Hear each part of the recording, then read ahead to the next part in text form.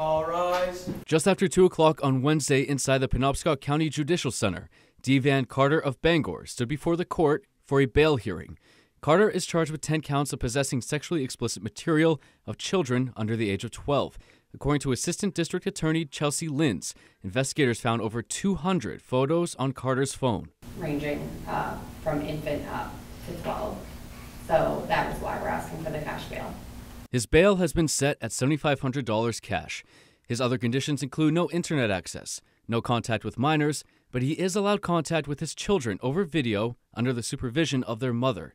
According to court documents, on May 27th, he was found by police in Alton, allegedly assaulting his girlfriend with a hammer before being shot by a state trooper when attempting to flee.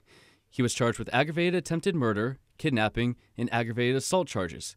His bail for those charges was set at $100,000 cash. A dispositional conference for all of Devan Carter's charges is scheduled for March 22nd. In Bangor, Doug Banks, ABC 7 and Fox 22 News.